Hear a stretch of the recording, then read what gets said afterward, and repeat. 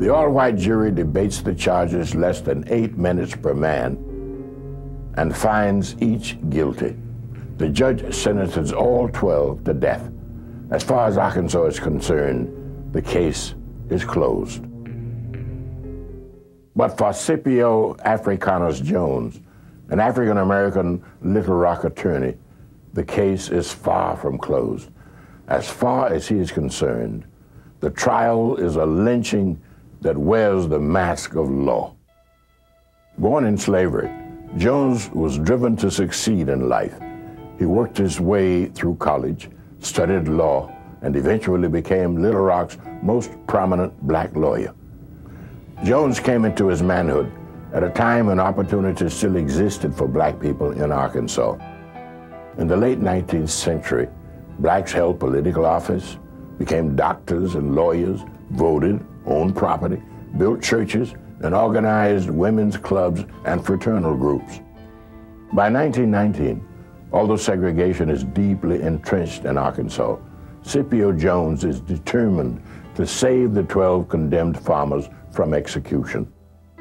But unknown to Jones, Walter White, the Assistant Secretary of the NAACP and its chief investigator of lynchings, is already on the case.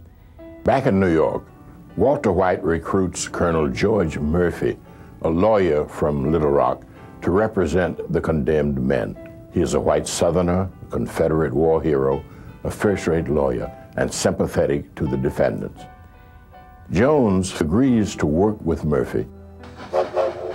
Jones and Murphy immediately head to Helena, Arkansas, where racial tensions are still as volatile as gas fumes.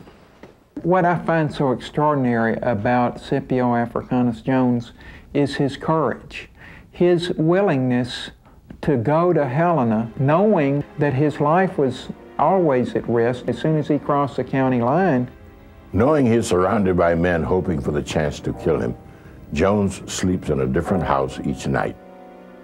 By day, he and Murphy prepare a motion for a new trial. They charge that the presence of the mob and the use of torture made it impossible for the defendants to have a fair trial. Jones gathers testimony from a number of tenant farmers, including Alf Banks. I was frequently whipped and also put in an electric chair and shocked, and strangling drugs would be put in my nose to make me tell that others had killed or shot at white people and to force me to testify against them. The trial judge denies their motion. Jones and Murphy appealed to the Arkansas Supreme Court. The court orders a new trial for 6 of the defendants on technical grounds, but allows the death sentences to stand for the other 6. The first 6 are sentenced to death again, but again, the appeals court overturns the verdict.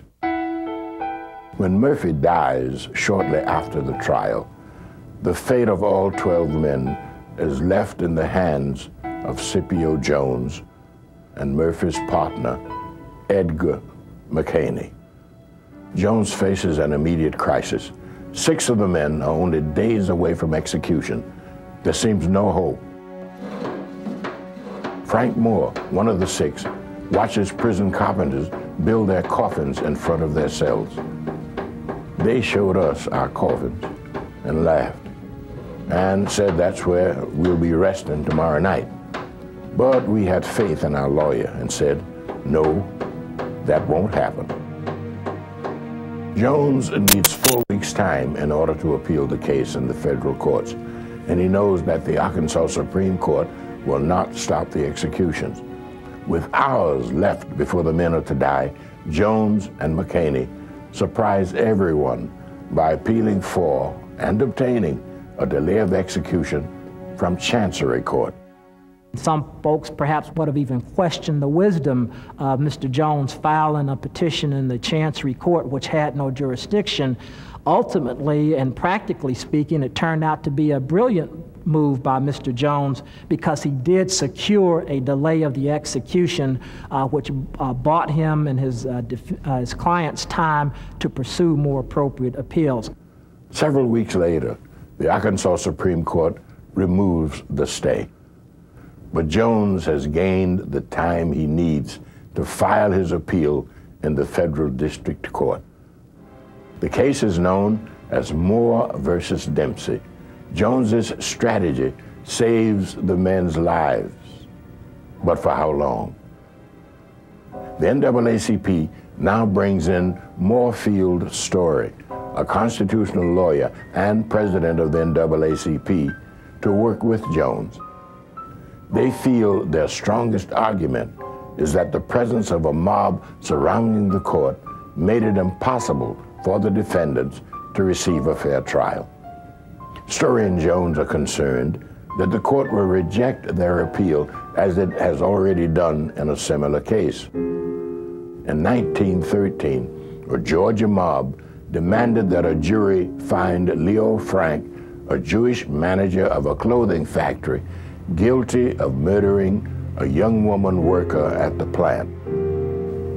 Frank was innocent, but the judge and jury, intimidated by the mob, convicted him, and Frank was sentenced to death.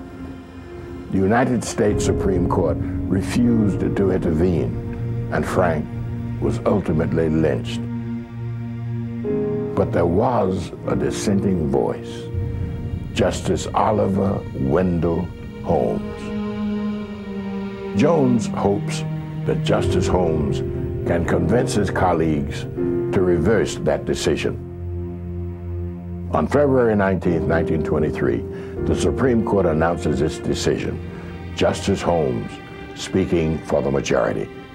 If the whole case is a mask, that counsel, jury, and judge were swept to the fatal end by an irresistible tide of public passion, and the state courts refused to correct the wrong, then nothing can prevent this court from securing to the petitioners their constitutional rights. The Supreme Court orders the case back to the federal district courts for further review. Jones immediately seizes the opportunity. He pressures the states to release everyone imprisoned in the case. The state surrenders. By 1925, everyone is released.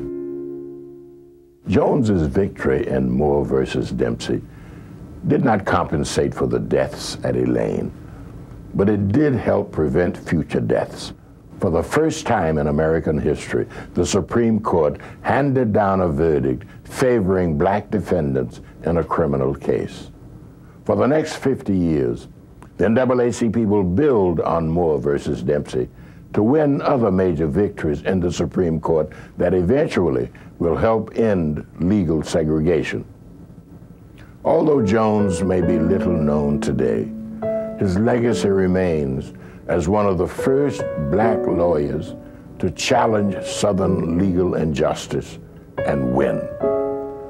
No finer tribute has been given him than that written almost 80 years ago in the African-American newspaper, the Arkansas Survey. Mr. Jones went to Helena and took charge of the case when Helena was a seething cauldron of hate, and the least indiscretion meant death. For 4 years, he traveled and investigated and pled until the 13th of January, when Governor McCrae opened the prison gates to the last of the rioters. All hail Jones. Praise him for his knowledge of the law, his nerve, and his sagacity. He will receive little glory, but it is the great state of Arkansas which is the real beneficiary of his service, and the people of America as well.